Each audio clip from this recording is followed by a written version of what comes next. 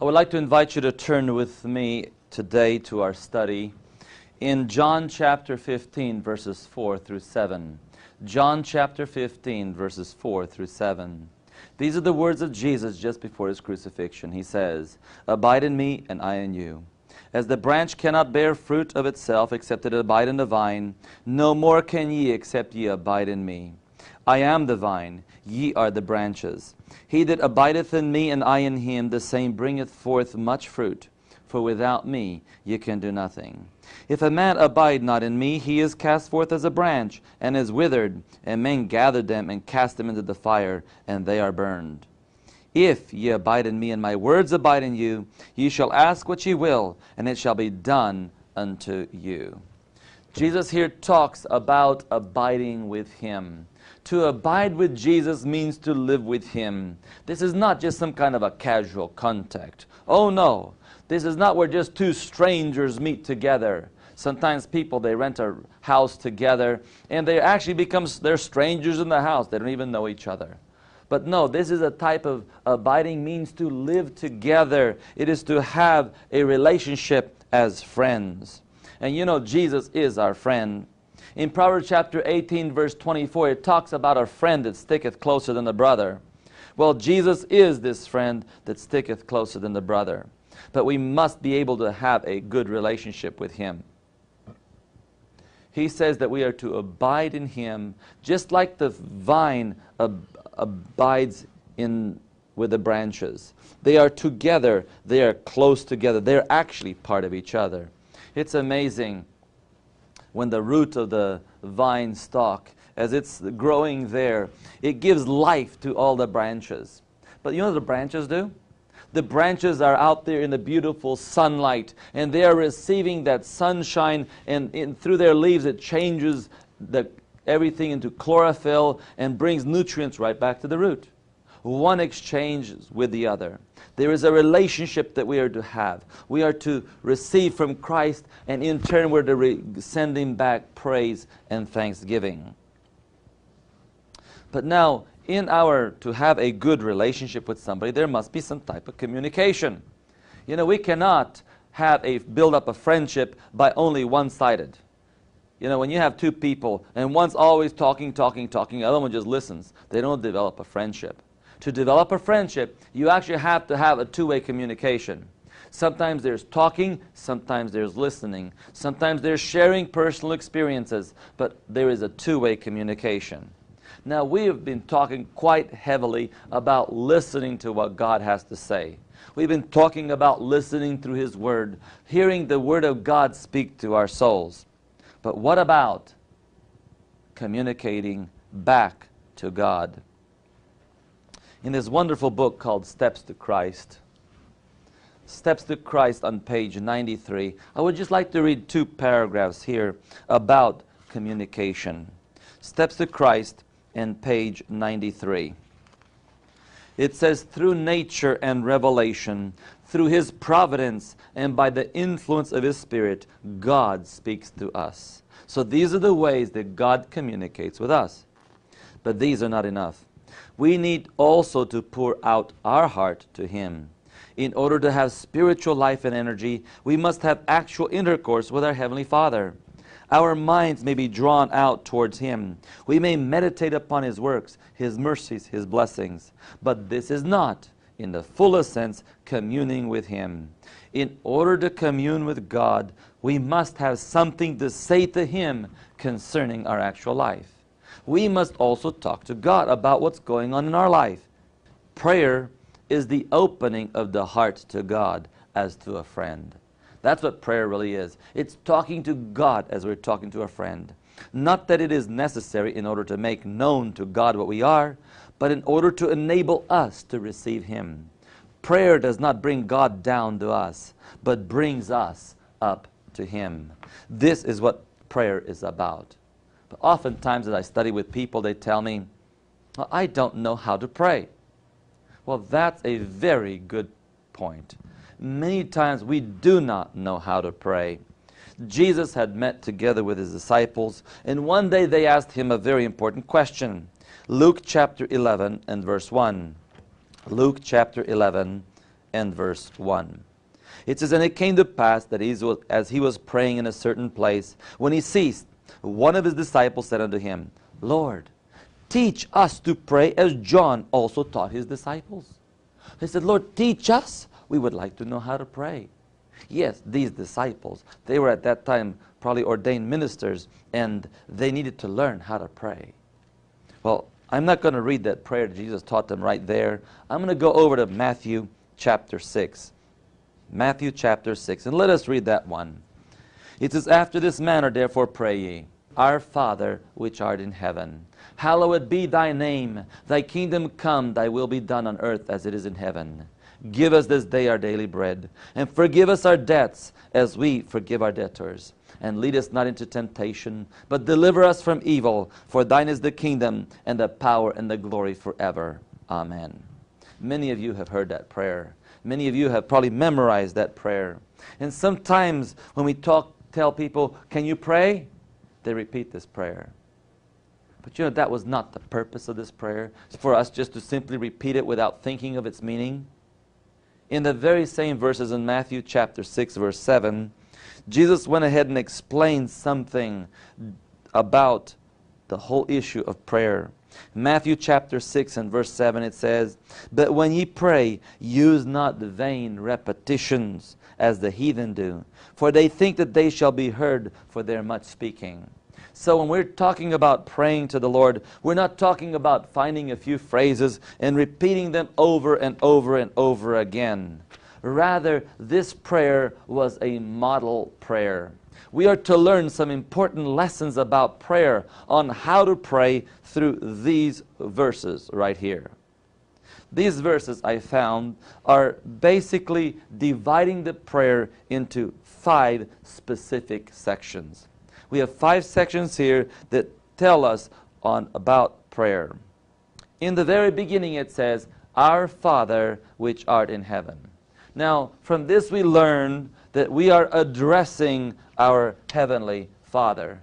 So the number 1 part here, the first part of our prayer, means that we need to address to whom we are speaking. And we are speaking to our Father up in heaven. And it says here, Jesus said specifically, "Our Father." Why does he say "Our Father"? In Romans chapter 8, verses 15 through 17, Romans chapter 8, verse 15 through 17, it says, "For ye have not received the spirit of bondage again to fear, but ye have received the spirit of adoption, whereby we cry, Abba, Father. The Spirit itself bear witness with our spirit that we are the children of God, and if children, then heirs, heirs of God, and joint heirs with Christ." So why does he say to address him as our Father? Simply because we have become children of the heavenly King. In those verses there it says, "Abba, Father." In other words, like a child telling his father, "Daddy." That's what it says in those verses. You see, this first part of the address means that we are having a close relationship, a father-child relationship with our God. It also recognizes something else. In Psalm chapter 5, verses 1 and 2. Psalm chapter 5, verses 1 and 2. It says, "Give ear to my words, O Lord. Consider my meditation. Hearken unto the voice of my cry, my King and my God, for unto thee will I pray." In these verses, it shows that it's recognizing who God is. Our Father which art in heaven.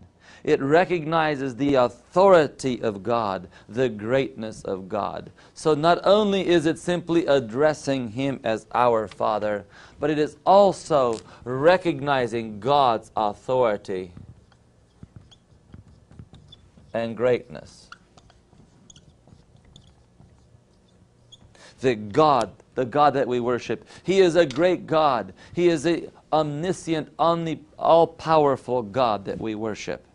And so when Jesus says we begin prayer, we must first of all direct our thoughts to that great God of the universe, and realizing that that great God is our Father, that we are coming to him as his children.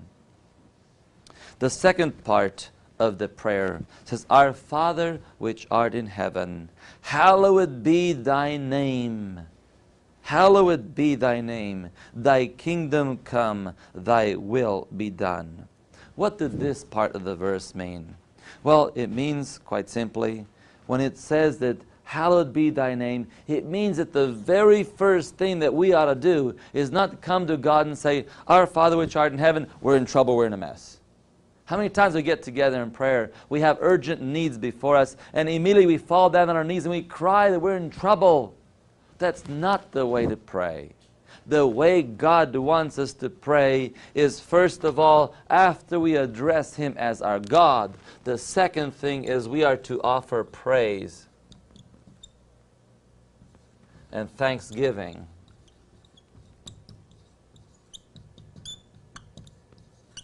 Praise and thanksgiving for what? What should we praise and thank Him for? We should praise and thank Him for answered prayer. In Psalm 140, verse 13, Psalm 140, verse 13 says, Surely the righteous shall give thanks unto thy name, the upright shall dwell in thy presence. So what should we be doing? We should be giving thanks unto His name. Psalm 92, verse 1. Psalm 92, verse 1 says, It is a good thing to give thanks unto the Lord, and to sing praises unto thy name, O Most High. Now, what should we praise the Lord for? When we talk about praise the Lord, what should we be praising God for? Oh, we think all the blessings that God gives us. Well, let us take a look at 1 Thessalonians chapter 5 and verse 18. 1 Thessalonians chapter 5 and verse 18. In everything give thanks, for this is the will of God in Christ Jesus concerning you. In what? In everything. Are you giving thanks in everything? How often I meet with Christians and I tell them, how are you doing? They say, terrible. Every time I ask them, oh, this is bad, that's bad, I'm sick, this is bad, all these things are going bad. This is not the life of the Christian. The life of the Christian follows this principle, and it says here, in everything give thanks. Well, someone may say, yeah, but I should not be thanking the Lord for all these persecutions I'm going through. Well, what about Paul and Silas? Here they were in the prison cell together, and what did they do? They praised the Lord. They were singing. They were singing so loud that the prison door shook open. You see, God heard their voice, and God recognized their singing, and He united together with them and gave them a great earthquake. That's right, threw all the prison doors open. You see, we need to learn to praise the Lord in everything. And it says here, very clearly, in this verse, it says here, in everything give thanks, for this is the will of God in Christ Jesus concerning you. So God's will for us is to give thanks in everything. In reality, this is actually a command. In everything, give thanks. What does that mean? Well, this command actually is an assurance to us that even the things which appear to be against us will work for our good. God will not bid us be thankful for that which would do us harm. In reality here, everything that God allows us to go through is for our benefit. It may not seem that way. Paul and Silas, when they were all being beaten up, it didn't seem like it was something good for them, but in reality it was a blessing to them. Now, again, why is it important to give thanks unto the Lord before we go on and start giving our requests? Let's look at an example in 2 Chronicles chapter 20. 2 Chronicles chapter 20. I'm not going to read this whole chapter, although I would urge you to read verses 1 through 30. 2 Chronicles chapter 20, verses 1 through 30. In verse 2 it talks there's a great multitude coming up against Jehoshaphat. Jehoshaphat was a king of Judah, and he didn't know what to do. A great multitude was coming up there. Verse 3 it says that he feared. He was afraid of that great multitude, and he set himself to seek the Lord. He proclaimed a fast throughout his region. And all of them, they gathered together to pray. And what did they pray? What was their prayer? Let's look at verse 5 and on. And Jehoshaphat stood in the congregation of Judah and Jerusalem in the house of the Lord before the new court and said, now listen to this prayer, O Lord God of our fathers. Art not thou the God in heaven? It begins with what? Recognizing the authority of God. Are you not the God in heaven? And rulest not thou over all the kingdoms of the heathen? And in thy hand is not their power and might, so that none is able to withstand thee? What's he doing here? Is he starting with, oh Lord, we're in trouble, we're in a big mess? These people are coming against us, what are you going to do to help us? Is that what he begins with? No. He says, Lord, you are that God. You have power. You control all these people. And now notice verse 7. He begins to talk about answered prayer. He talks about prayers that were answered. Verse 7. Art not thou that God who didst drive out the inhabitants of this land before thy people Israel, and gavest it to the seed of Abraham, thy friend forever? Aren't you that God? That God that answered all our previous prayers. And they dwelt therein, and have built thee a sanctuary therein, for thy name's sake. What happens is, he began to list all answered prayers. And what about when we pray together today? What do? We get on our knees and say we're in trouble. Is that what we do? Unfortunately, that's what we do. And many times that's the reason why we do not have answers to our prayers. But rather, he was addressing God as the all-powerful God of the universe, and then he begins to praise and thank Him for all the wonderful things that He's been doing. He praises Him for all the historical blessings. We need to do that when we get on our knees. We need to start enumerating all the answers to prayer that God gave us. And that will actually bolster our faith. It is amazing, as you read later on, in verse 21, they finally came that they had to go out to the battle. All the praying is done, and now you got to go to fight. Now what do you do now? Verse 21, and when he had consulted with the people, he appointed singers unto the Lord, and that should praise the beauty of holiness, as they went out before the army to say, praise the Lord, for His mercy endureth forever. Can you imagine this type of an army? Can you imagine the army going out to battle? Here is the army ahead of you. The enemy is there. They're much greater than you are. You have, with every manpower that you have, you're insignificant in comparison to their power. And what do you put on the front lines? What do you put on the very front target? You put the choir. Imagine that, a choir going in the head of the army. A choir doing what? A choir to continue praising the Lord.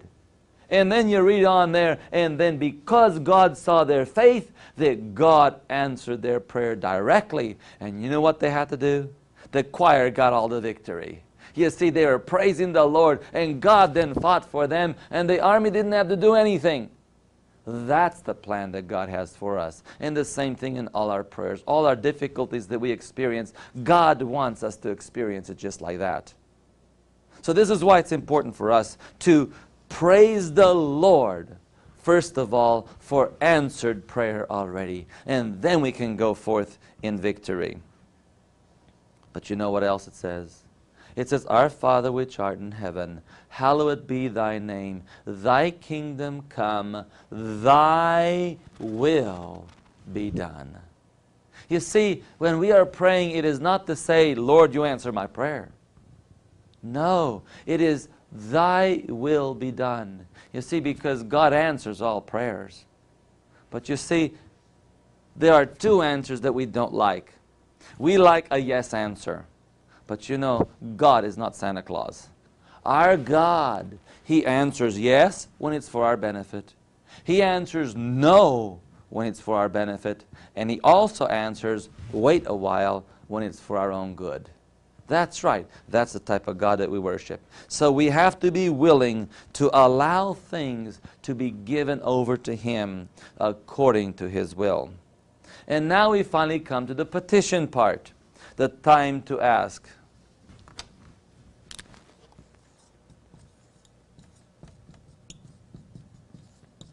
Then the third point is finally we come to the point of being able to ask. After we've recognized His authority, after we've recognized His greatness, after we've recognized Him being our Father, our personal close relationship with Him as a child with a father. Secondly, we praised Him for answered prayer. We thanked Him for all His wonderful things. And now it's time to ask. And it's amazing what we ask for first. And the very first part says, let's read it again.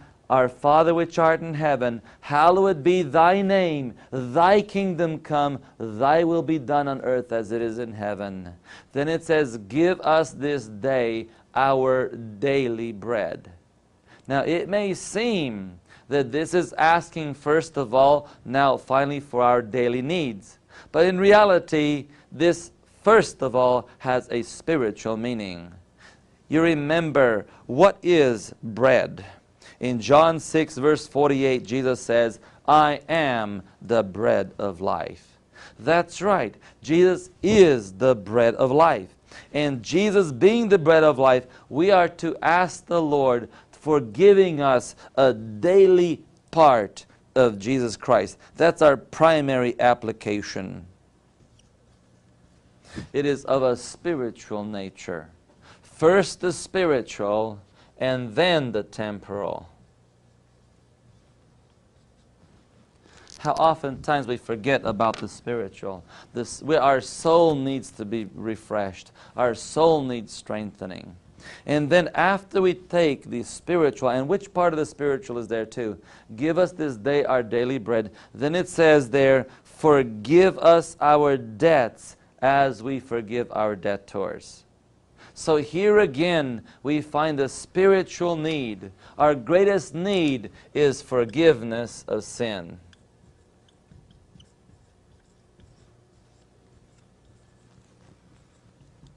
Our greatest need is the forgiveness of sins. So this is why these are spiritual things of a spiritual nature. Now something is quite amazing in here. We want to be forgiven as we forgive our debtors. Luke chapter 11:4 says, and forgive us our sins, for we also forgive everyone that is indebted to us. Now tell me something. How is God going to give us forgiveness? Do you want forgiveness? Well, this verse is very important, because this model prayer tells us that God is going to give us forgiveness in the same way that we forgive others. If we do not forgive someone else, then God will not answer our prayers. And so many times we receive curses rather than blessings, specifically because of this very point.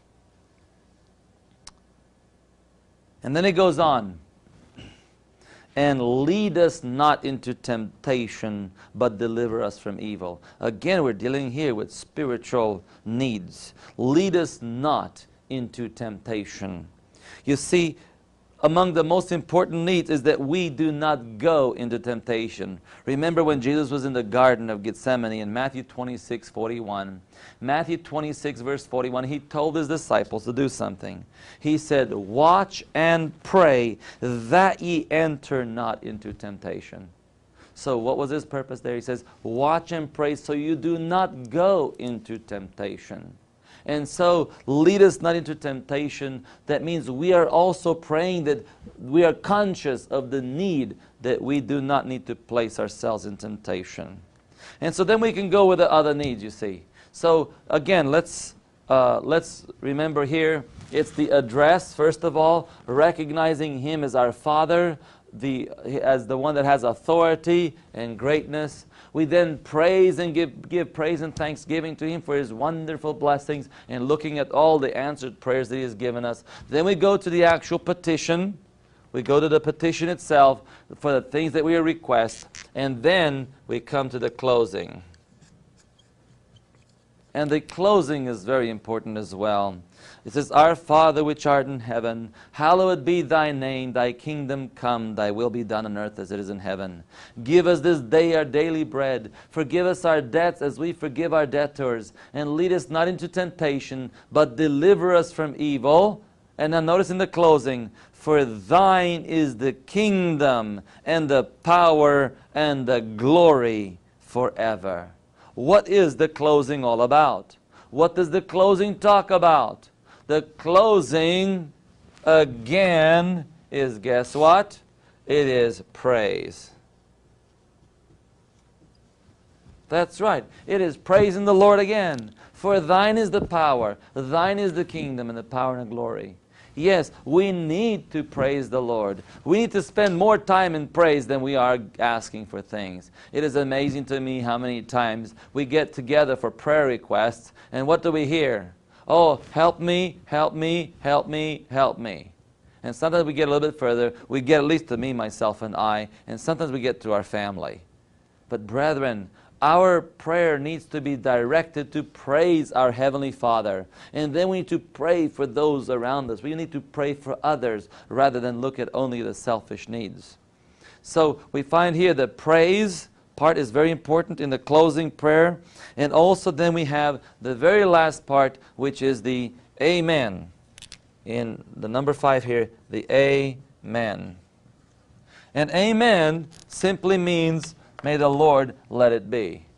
Well, and by the way, these were the specific, they used to be 3 letters of 3 different words. So now, which means, may the Lord let it be. So what do we find here?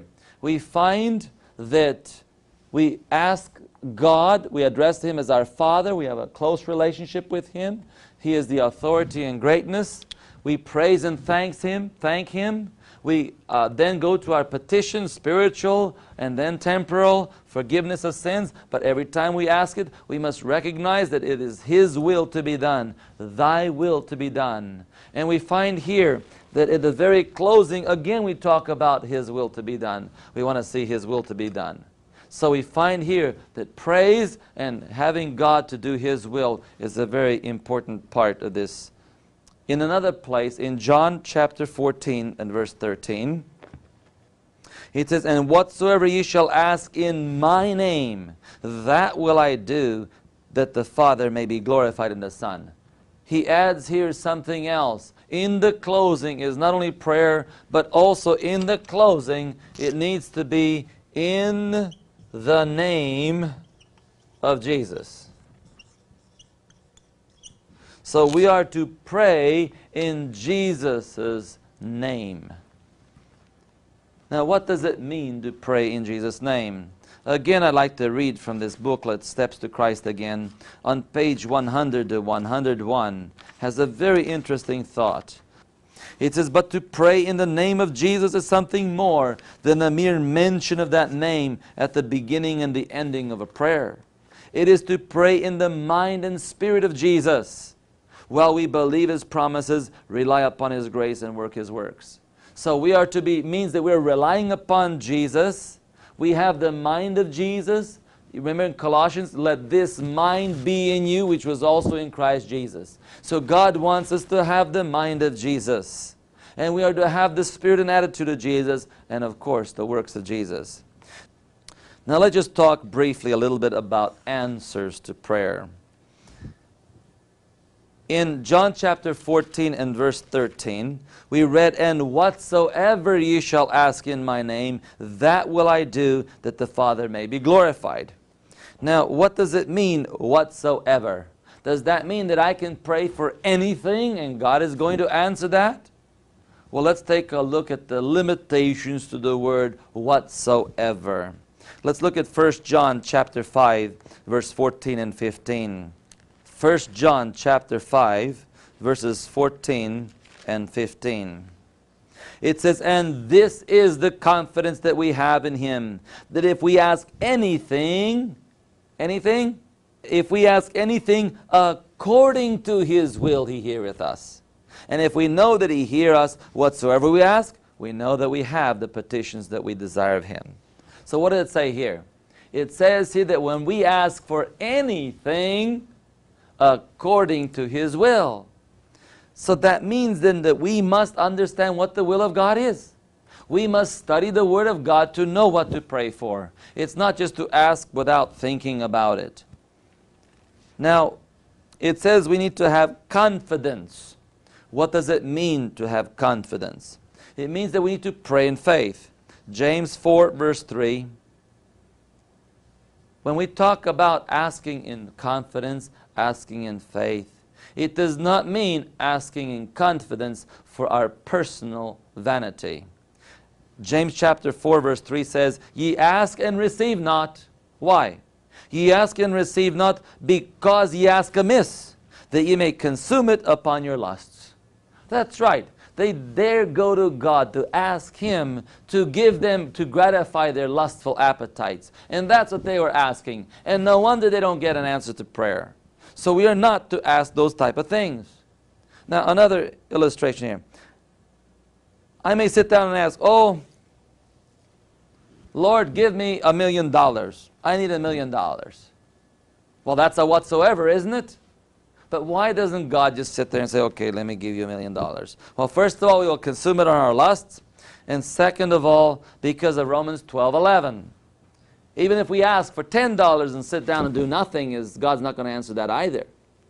It's not just the $1 million, even $10. Why? Romans 12:11, it says, not slothful in business, fervent in spirit, serving the Lord. So what is it? Not slothful in business. So if we are slothful in business, do you think God's going to answer our prayers? No. This is why it's important for us to be very diligent and then to make it possible for God to answer our prayers. In Psalm 66 verse 18, Psalm 66 and verse 18, it says, if I regard iniquity in my heart, the Lord will not hear me. So if I'm hanging on to iniquity, if I'm hanging on to sin, God will not hear us. That's right. God's not going to listen to it. So we must first of all confess our sins before God before we can know what to pray for in these other cases. Another important point when we were studying about the law of God. Let's look at Proverbs 28 verse 9. Proverbs 28 verse 9. This is another thing in relationship to the law that holds us from God answering our prayers. It says, Proverbs 28 verse 9, he that turneth away his ear from hearing the law, even his prayer shall be an abomination.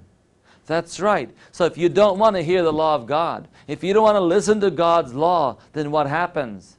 Then when you pray, it's abominable before God. God doesn't want to hear those kind of prayers. Just to summarize this, again, I'd like to read from Steps to Christ, page 95. Steps to Christ, page 95.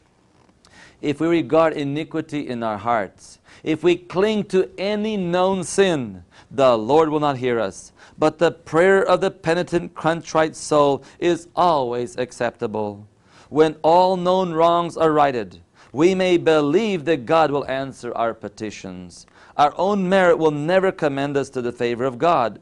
It is the worthiness of Jesus that will save us, His blood that will cleanse us. Yet we have a work to do in complying with the conditions of acceptance. And the conditions of acceptance was that we do not regard iniquity in our heart. And then we are to ask in faith.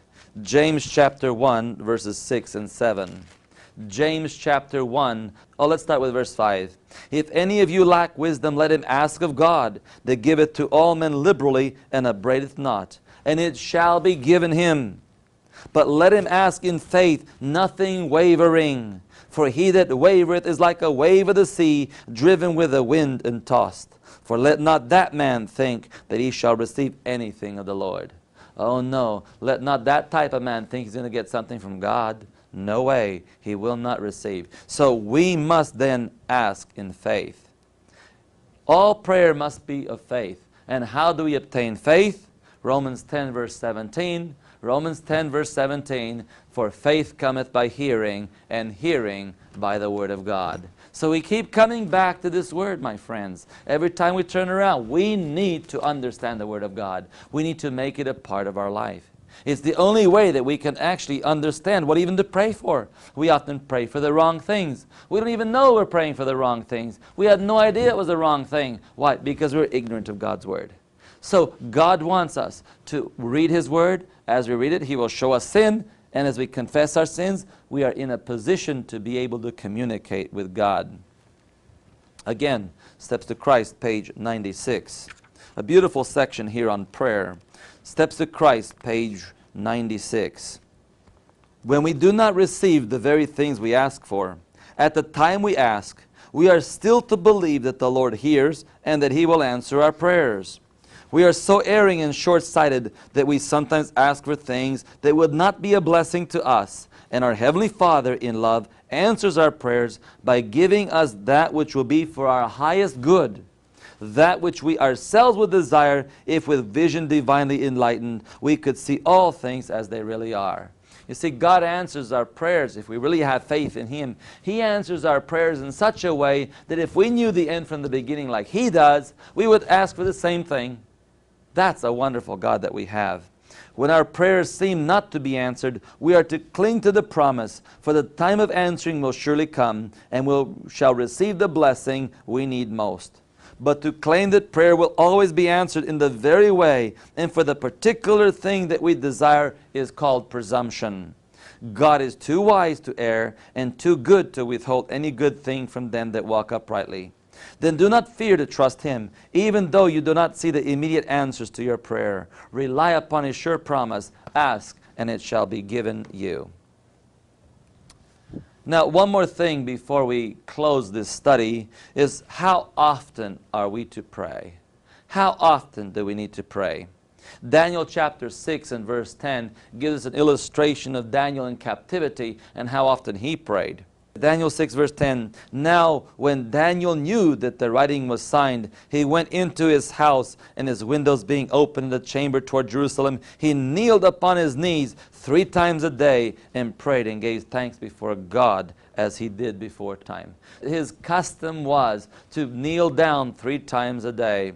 And this brings us to an important point. Throughout the Bible, as we study the posture that we should have in prayer, we find that these men of God, they humbled themselves and they knelt down on their knees when they prayed before God. They did not just sit there standing up. Oh no. They realized they were in front of the King of the universe. And the appropriate way to talk to the King of the universe, the appropriate way to ask something from the King of the universe is on our knees. We belong on our knees, my friend. And Daniel kneeled on his knees 3 times a day. Now, this did not mean those were his only time of prayer. That means those were the time of prayer that he prayed on his knees. On his knees he was 3 times a day. But in 1 Thessalonians chapter 5 and verse 17, 1 Thessalonians 5 verse 17 says, pray without ceasing. That's right, pray without ceasing. What does it mean to pray without ceasing? Again, Steps to Christ, page 101. Steps to Christ, page 101. God does not mean that any of us should become hermits or monks and retire from the world in order to devote ourselves to acts of worship. The life must be like Christ's life, between the mountain and the multitude. He who does nothing but pray will soon cease to pray, or his prayers will become formal and routine. That's right. If that's all we do is pray, pray, pray, and do nothing else, we'll either stop praying or we'll have a bunch of formal prayers. When men take themselves out of social life, away from the sphere of Christian duty and cross-bearing, when they cease to work earnestly for the Master who worked earnestly for them, they lose the subject matter of prayer and have no incentive to devotion. Their prayers become personal and selfish. They cannot pray in regard to the wants of humanity or the upbuilding of Christ's kingdom, pleading for strength wherewith to work. We need to pray for what? For strength to work, not strength to do nothing. No, no. God wants His people to have a life of activity. To pray not for ourselves, but to pray for the needs that are around us. Union with God. It means that we're going to be talking with God constantly. We have the example of Nehemiah in Nehemiah chapter 2 verses 4 and 5. What did Nehemiah do? It says here, then the king said unto me, for what dost thou make request? So I prayed to the God of heaven. Notice here, Nehemiah was in quite a precarious situation. The king realized that something was wrong with Nehemiah, and Nehemiah was coming in his presence. And he thought, oh, something is the matter here. And what did Nehemiah do immediately? He was already having an open channel with God. He immediately communicated with God. He dashed a prayer up to heaven. So it means that we are having a continual communication with the King of the universe. In conclusion, I'd like to read another paragraph here from this book 103 to 104. It says, we must gather about the cross.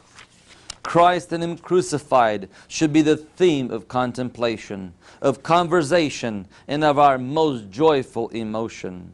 We should keep in our thoughts every blessing we receive from God. And when we realize His great love, we should be willing to trust everything to the hand that was nailed to the cross for us. The soul may ascend nearer heaven on the wings of praise. God is worshipped with song and music in the courts above. And as we express our gratitude, we are approximating to the worship of our heavenly hosts. It is important for us to remember the purpose of prayer. It's important for us to remember the prayer that God gave while He was on this earth was a model prayer, not simply to be repeated without thinking of the meaning, but it was simply to show us how we are to pray. And with these thoughts upon our mind, I'd like to close with Hebrews chapter 4 and verse 16. Hebrews chapter 4 verse 16 says, "Let us come boldly before the throne of grace, that we may find grace and help in time of need." Right now, God is asking you, do you want to have that close relationship with Him? Then come boldly before the throne of grace and talk to your Heavenly Father.